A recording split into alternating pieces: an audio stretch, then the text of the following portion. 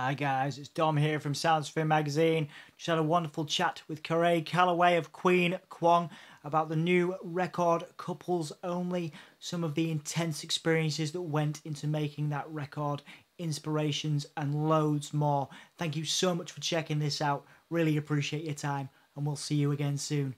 Cheers.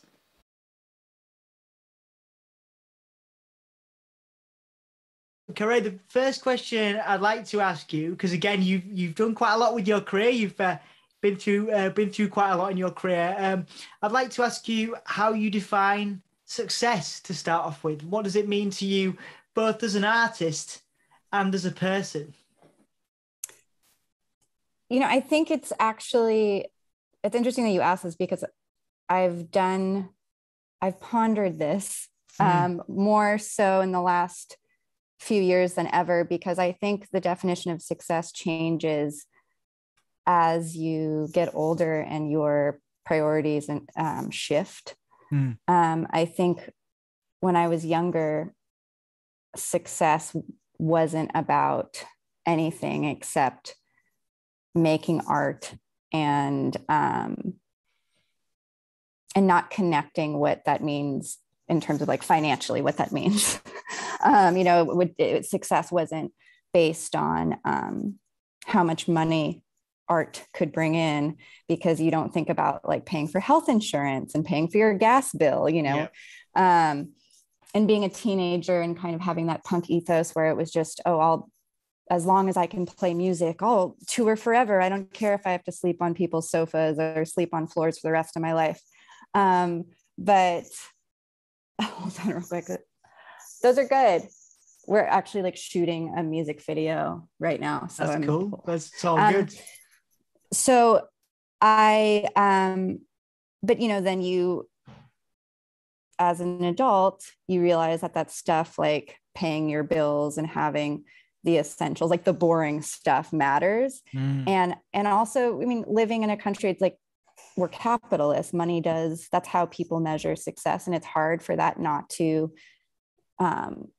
consciously or even subconsciously affect your personal definition of success. But I think for me as an artist, success has meant being able to do what I want to do in the ways I want to do it. And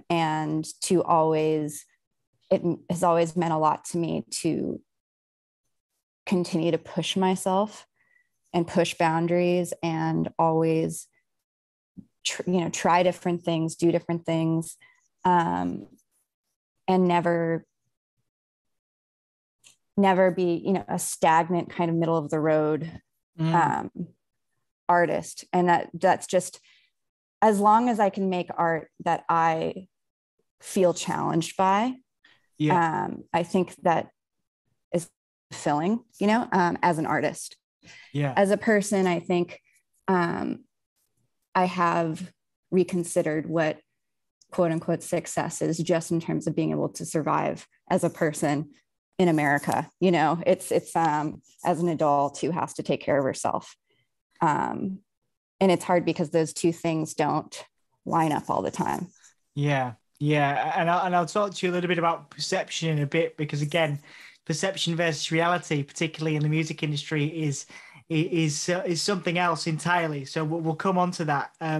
I wanted to ask you as a direct follow-up from the success question, because it follows on nicely. How have you sort of changed and developed from, say, Get a Witness when you came out? I remember discovering your music years ago and getting the PR and getting really excited, and then seeing the live shows and how kind of crazy it was back in those days, to where you are now with Couples Only, because you've been married, you've had all the chaos that goes with that, and you've obviously changed a lot from that level. So how would you say you've developed, personally through the music that you've made over the years? Like, what have you learned about yourself? I think for me, I've never really stopped to think about what I'm doing in the moment in terms of the music I'm making. Like, there is no thought process to it. it's just doing.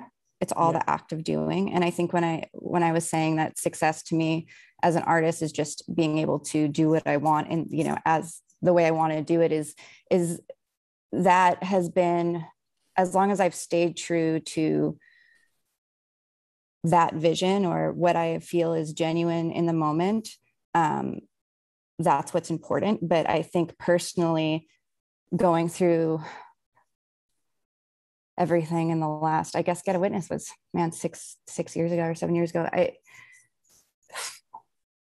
I think the personal growth is not something I connect with music because I'm not consciously thinking about what I'm creating. It just reflects where I'm at.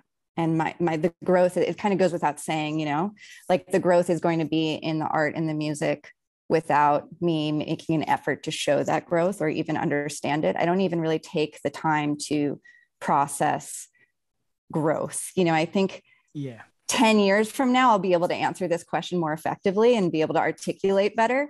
But because this is still something I'm going through, these changes are still something I'm going through, it's hard to say. Like, I know, I'll pat myself on the back. Like, I know I've grown as a person, and I could see that in my art and in my personal day-to-day life. But there hasn't been enough time to really be able to pinpoint exactly how, you know, that's reflected. I think it's just important to the growth as a person, as an artist, that does tie in with what I think is successful. I think artists who don't challenge themselves and don't try to grow, I don't know what the point is, you know, to just stay in that same space. It's just, isn't that boring? Like, it's like, if you're not growing and not trying to expand, isn't that boring? So I would think sort of buries your head in the sand a little bit. You're not learning anything about yourself or the world around you, I guess. I don't know if that, I think really something I've really learned is just to actually not think about it too much. But, you know, I think that was the biggest lesson, is just the things that I feel like I've done best, that has been when I haven't thought about it. And I think art loses a lot of, for me, it's loses a lot of its visceral, true meaning and value when it's overthought. So I try not to connect the dots, to be honest, which is not helpful when I'm doing interviews like this and you're asking me to connect dots. I'm like, I don't even think about it. It actually moves on to my next album-based question, because it was done a lot of improvisation, you know, on the record, which is in terms of building everything from the ground up, just doing it in the moment. A lot of the times, you know, is what, you know, when I read the press release for the new music, I was like, wow. So a lot of this stuff has just been done in the moment with some wonderful collaborators. So I wanted to ask you, from, you know, talking about the album and its development and the new music that you're putting out, what have been some of the good moments that have come out of the recording process and that kind of way of doing it, just doing things and in the moment? And also, I guess, what are the challenges of working in that way? Well, it's funny, with this press release, it was clearly stated that creative process was how that, you know, just improvised, but that's how the last two records were too. I think because I honestly, until this record, I didn't realize that other people didn't do that either. Like, I guess I've just never thought about it. Once again, it's just me not thinking about it. I was playing shows and opening big tours and putting myself out there for years before I put out a recording.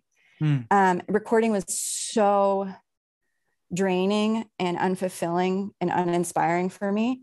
And so I could never successfully go into a studio, record a record, and put it out. So I was playing shows and had a bunch of, you know, momentum for years before I put out a record, and everyone was like, we really need a record. And I struggled with it so much. And Get a Witness was written in the same way. Everything was improvised, and it was like a stream of consciousness record. It was almost like that was the theme. It was like a theme record because it was all just stream of consciousness. And that was the only thing that worked for me. It was the only thing that felt real. And so that's been the only way I've recorded, actually. So the 3 LPs have been recorded that way. That's not a new process, but you do, I think with Get a Witness to this record, I've figured out how to better use that process to my advantage, because there are negatives to doing it that way. And I think Get a Witness is the downside of recording by improvising everything is more apparent in Get a Witness. Like, I think Get a Witness really was stream of consciousness, and then I just put it out. There was no refinement. I just wanted to put something out that was real. And it's hard to listen to. There's some songs where I'm like, I can't believe, like, I can't even listen to it, because it's very lo-fi. It's very thrown together. And I think from that record to this record, I've just learned how to do it better. It's still, there's an immediacy, and there's the just this kind of in the moment rawness still, but I think I just have harnessed it a little bit better. And so the downside always is when you record a song that you've never played before, you're recording something that you don't know. You can only do it with so much confidence. You haven't played it 100 times and thought about it like, oh, well, then we could do this part, or then we could do that part, or, this would be cool here, this would be cool there. It's like first version. The first version of anything is usually, I don't want to say not the best, because obviously I think the other part of me thinks it is the best, because that's how I'm releasing music. But I do know the difference between Get a Witness as the record it is versus Get a Witness as the live show. The songs were so much more developed live. And there were times where after I toured and played 50 shows playing Get a Witness, after I played those songs 50 times, I could have recorded them better.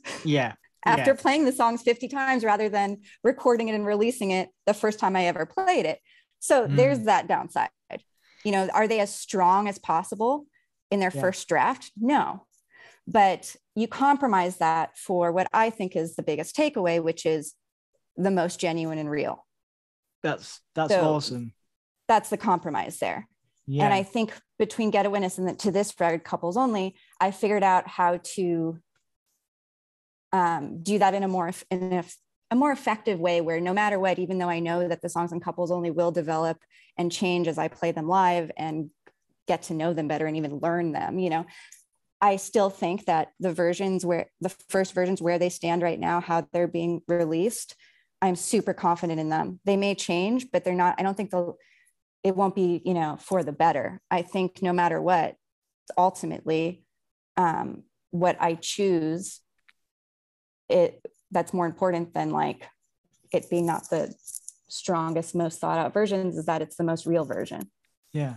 And that's what's important to me, especially with being an artist and making art. I want to just make sure it's real, because I feel like that's lacking these days. Everything's so overthought and overpolished. And there's something that I think people do pick up on it. I believe, or I'd like to believe, where even if they're not conscious of it, I think people can tell when something's not totally genuine. At least that's what I tell myself. But then I look at some shit that works these days and I'm like, really? How are people buying this? You know what I mean? How do people believe this is genuine? But it's still something I value. And as an artist, I think every artist kind of suffers from that imposter, like feeling like an imposter to a certain extent. And this is kind of the way to navigate around that, is just by, this is what it is. This is me in like the rawest state. There you go, Yeah, absolutely. Sorry, that was a really long answer. No, it's actually really, I want to take a moment. I've got 4 or 5 more questions for you, but I want to take a moment just to thank you, because I appreciate the motivation. I have an instrumental, drone project that I do with other people. and that it's all improvised, and we do it live improvised and recorded improvised. And the amount of times we've been laughed out of a venue or a space because, you know, we're not a real band, because we just create. And for me, you know, I really enjoy working in that way. I find it really therapeutic and also really interesting. Yeah. So it's actually really nice because I think, to my knowledge, and I've been doing this for over a decade, you know, one of the first people that's actually gone in and say, yeah, no, I do it like off the cuff completely. And I love that. I think that's so I appreciate the motivation on that level. Thanks. As well. Good. That's awesome to hear. Yeah. It's an interesting way to do things, and it can be a lot of fun and also quite stressful. But yeah, I get what you mean. It's polarizing too, because like you said, with your act, like, well, people will judge you and laugh you out of a room. Well, it's kind of like, this is definitely not for everybody. Yeah, absolutely. You know, and I think if people don't appreciate the same things I appreciate, I think they're probably not going to appreciate my music, because, you know, it's far from perfect. And so if you're looking for perfection in art, which I think is just totally boring, but if that's what you're into, you're not going to be into this. You know, I'm not interested in perfection. I think I'm just interested in doing something real that has weight and that is effective, that that affects people. Yeah. But really, when it comes down to it, it's selfish, because it is, for me, it is, like you said, there's something therapeutic about it, and it's just kind of like purging. And I think overthinking that process really is a buzzkill.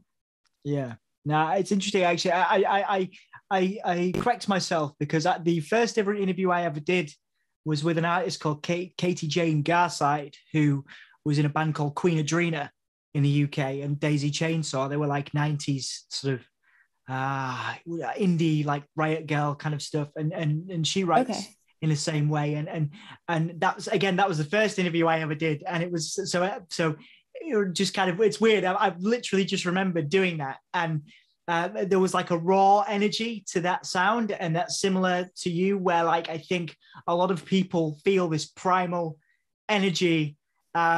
I don't make a habit of recommending artists to people I'm interviewing, but Queen Adrena was just like this raw primal energy. And Daisy Chainsaw before that. Ray's the kind of person. Sure. Ray's the kind of person who might know those bands, because he's big into like 90s Britpop and that kind of vibe. But Daisy Chainsaw and Queen Adrena, similar kind of raw, vibrant, emotive stuff. Not similar in loads of ways, but just that primal energy there. Yeah. So yeah, that just reminded me of that. Back to the interview side of it, and thank you for allowing me to trail off there. No, of course, I'll definitely check it out. Yeah, thank you very much for explaining that process as well. One of the things I did want to talk to you about is, so part of my day job, part of the day work that I do, is working with young people who come from disadvantaged backgrounds. They use a music studio that's supported by the community to create music, and some of those young people come from abusive relationships, and they have, I actually get quite emotional talking about it sometimes.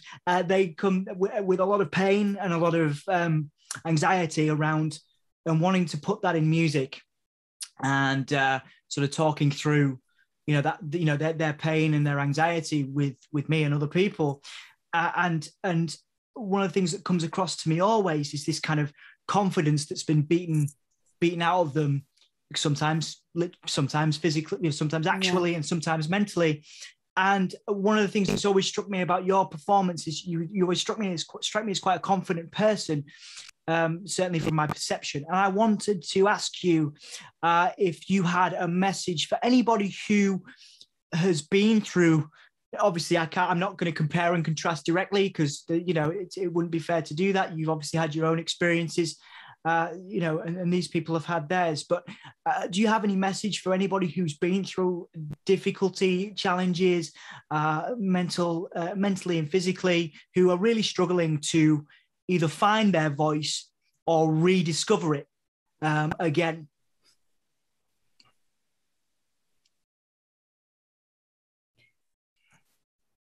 I think, I don't know if this sounds just really too simple or what, but I think getting older, growing up and getting through a lot of traumatic experiences, you just learn that, you know, there's this resilience in humans and yourself that, that even when you feel like humans are just really resilient, you know, and shit happens. And really just to trust that, even like, you know, I don't trust much, but I do know, it's been proven over and over again, at least for me, that the things that feel impossible to overcome, as humans, like we overcome them, or we get through them, you know? And I think that's the point, is like just trusting that there is a light at the end of the tunnel. You don't have to overcome it. You just get through it, you know? And I think the process of just getting through something, even as grueling as it is, it's going to happen. Like, it's just a matter of putting one foot in front of the other, and just trusting that there is an end to whatever suffering and whatever, you know,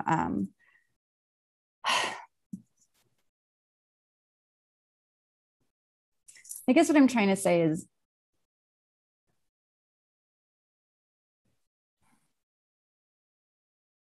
our nature is to survive, you know, that's what our nature is, to survive. And sometimes it's just that simple, that you just trust that you may not overcome something in terms of like come out of it and feel like, oh, I'm in a better place, you know, that unfortunately it's not always a better place, but you will be in a different place. You'll get through. It's just one of those, it doesn't sound pleasant because it rarely is. It's just trusting that, like, there is another side. And it's not about, it doesn't have to, people put so much weight into like being, you know, overcoming trauma and being like a bigger, better person. And like, you will be stronger. But people put too much weight into like what it all means. You know what I mean? Like, everyone has their shit happens. Life is not fair. I don't believe everything happens for a reason. Things just happen. And it's not fair. But at the end of the day, you know, you will get through it. You know, it's just trusting that, like, it's going to suck, and then it doesn't. And it doesn't, that sounds like so shitty. Like, no, not at all. But I just think that's just the reality of it. Like, there's no golden, like, you know, big inspirational quote. Unfortunately. No, you know, I appreciate that. It's just, we're humans, and we're like, it's survivalism. You just have to trust in that. Like, humans have evolved and made it through a lot. Famine, war, you know, like natural disaster. And to trust that it's just in our natural, it's innate. So it's okay if you feel like it's fucking impossible. Because your feelings, it comes down to something that's just bodily innate. You know, it's just not even up to your feelings. It feels like shit. It feels like shit, and it's impossible. It feels impossible, you know? But just trust that it's not. You know? That makes a lot of sense. And I think, you know, it's not like a romantic, inspiring thing. That's not again, I think that realism is important. And I think, you know, to follow on from that, obviously couples only isn't the solution. You know, it isn't. I know you've used it a lot for catharsis in terms of getting some emotion out, getting some, you know, we talked about the value of kind of artistic catharsis earlier on. Do you feel closer to, I think you said the light, you know, like a light at the end of the tunnel? Not that I'm sort of glorifying this, you know, sort of light that's there for everybody. But do you feel a little closer to that now? Because it would be, I think, I'm not sure it would be the best thing for me to say, couples only is the solution to all of the shit you went through, and everything's great now, because like you said, it probably isn't. No. But do you feel closer to that now, to feeling better in yourself, rebuilding, I guess? Oh, completely. I think that's the point, though. It's like, it was cathartic, and I think it's important to have some kind of purge to get it out of you, just like out of your body even. But at the, there's always going to be, it's not like you get through one thing and you never have to go through anything again. It's like, sometimes it's just one thing after the next, and it feels like it's never ending. But in terms of couples only, I think it's just like, that's the proof. It's like, there were times that I talk about on this record where it felt like impossible. Life's over. That's it, but obviously it's not, then you like find some humor in it, and you find a different perspective, and you do, like, I'm much more, I think there's some parts of couples only that's brutally self-aware, where I could kind of laugh at myself and the ridiculousness of a lot of what I'm talking about. And that comes with time, it's a process. And unfortunately, there's like no way around it. There's no fast track. It's just like slogging through. And I think there's songs on the record that are way more, it runs the gambit of like every emotion you experience when it comes to loss and grieving and blaming yourself, and then taking responsibility, but then also being like, fuck you, like that's, and I think if I would have made this record the moment I was going through everything I was going through, it would have sounded a lot differently. It would have just been a lot of EMDR ATMs, it would have. So I think that's why I made this record when I did, is because it was with that perspective. There's a lot of different emotions in this process that you could only get that perspective after time. Yeah. And you just have to trust in the time, in that process. Trust in the process. Yeah. Trust in the process. Unfortunately, like, I wish there was some answer to like fast forward all that, No, it's real though. And that's important, I think, for people listening and watching. Before like I said, we'll wrap up in three or four questions time. I wanted to add a question around image and perception. Obviously, again, from watching videos of yours, very visually inspired. I remember most recently watching the I Know Who You Are video, and it kind of got me thinking about a question around perception and imagery. Now, it can be used in the music industry positively to create art, and some people can hide behind it. We talked about some of the artists that perhaps, you don't know quite why they're making a dent, because some of it isn't very real. There's a perception, a sheen that perhaps isn't real. And I wanted to ask you about your understanding of image and perception in the music industry, and how it can be used, and how you use it. Does it matter to you how things look and how things come across, and to what extent does it matter to you, I guess? When it comes to the music industry as a whole and how image is important, I have no understanding of it at all. I know it's important to me to represent myself in a way that's genuine, or that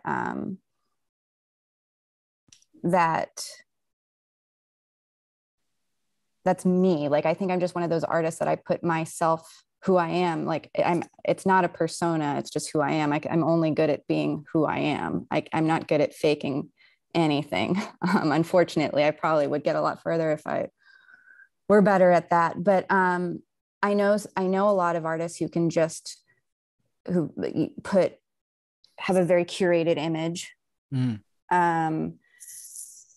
And I think it's kind of weird. Like, that's not what's important to me, because this is more of, I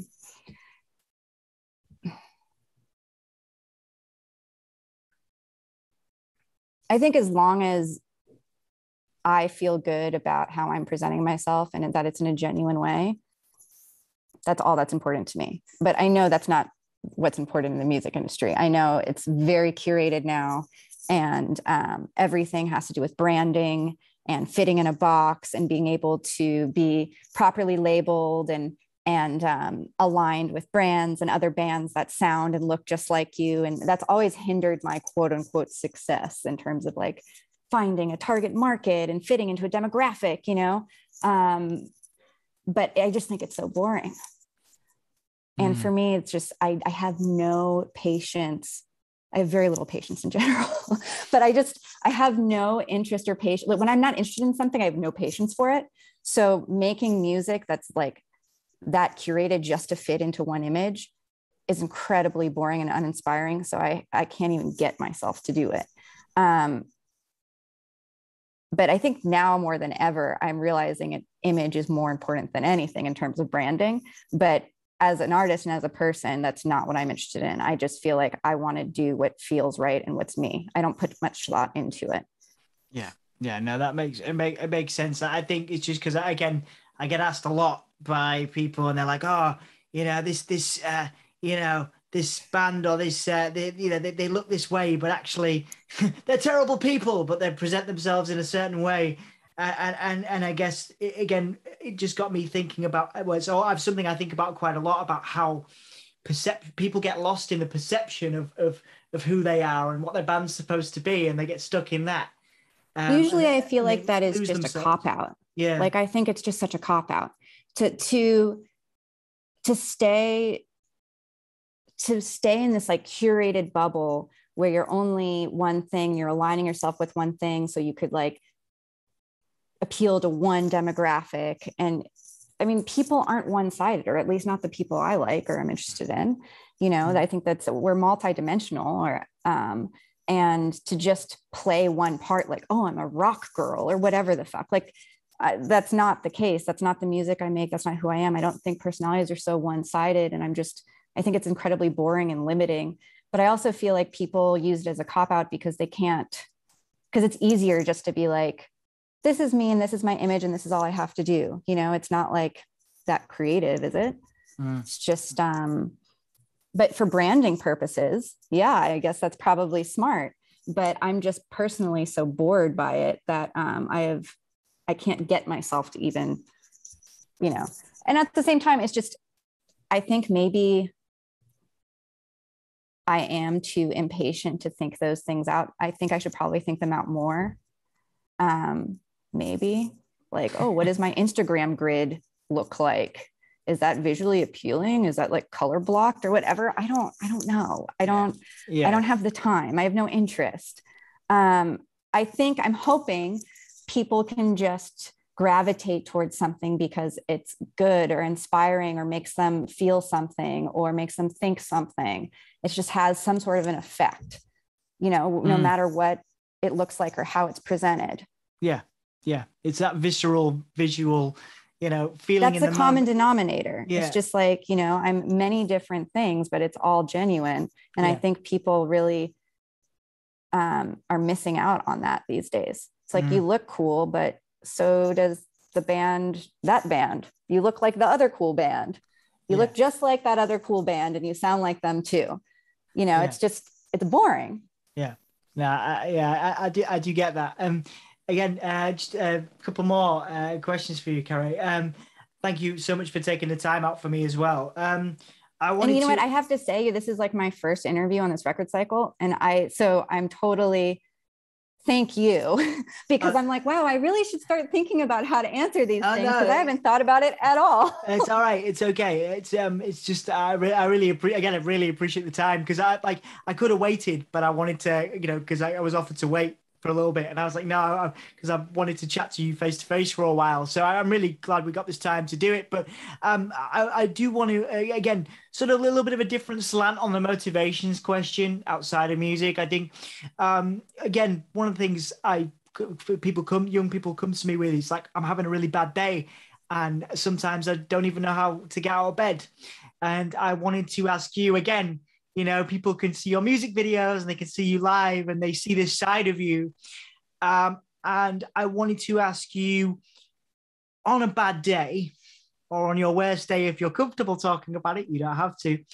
What have been the things that pull you out of bed? What are the things, people, places, movies, whatever it is, where you are having the worst fucking time, but you can draw some motivation from somebody, you know, somebody doing something? What is it that you do to find motivation outside of music on your worst day?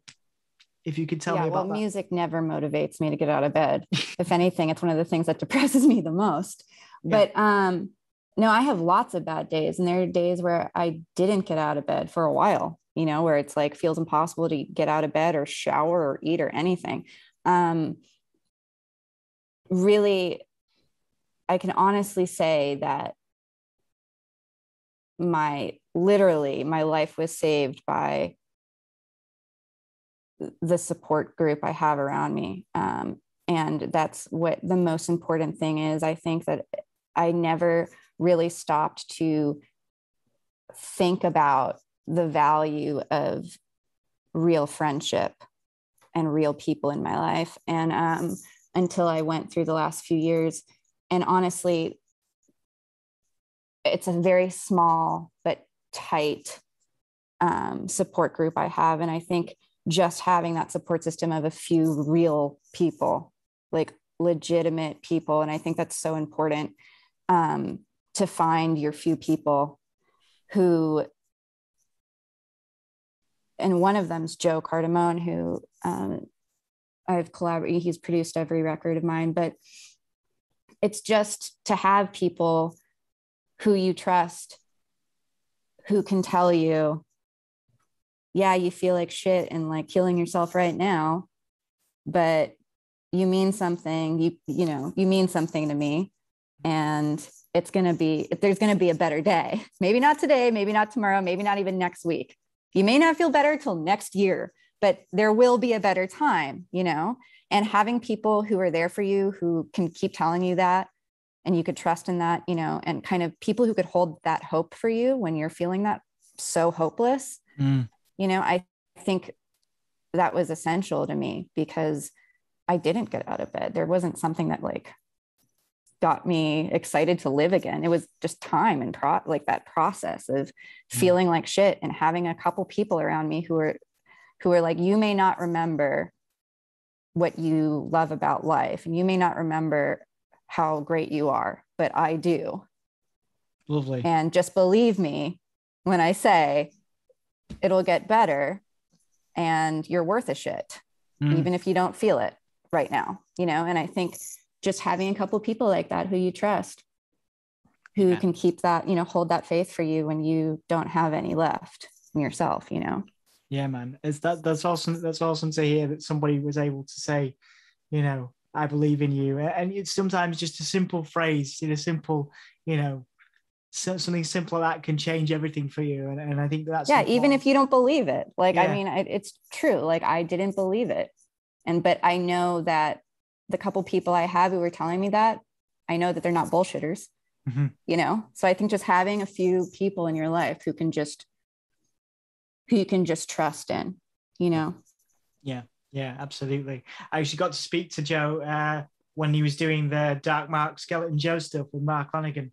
And, just like really nice dude, actually. I got a lot of, you know, I just had a conversation like this. It was just really insightful, intelligent human being. So nice to know he's doing well and you guys are doing some work he's together. Actually here with me. We're like in Mexico making a music video. Oh, cool. And he's outside directing people right now. Awesome. Well, so, like, if you probably, it was a few months ago, but I asked him the success question and we had quite a deep answer on that one. So, but he I mean, we have conversations about that all the time, and it's always shifting, but it's good to have some, I think having at least one person who just knows you, like knows your worst side and knows your best side. Cause then you could trust them. It's not just like, oh, you're bullshitting me because you only know the side of me that's on Instagram.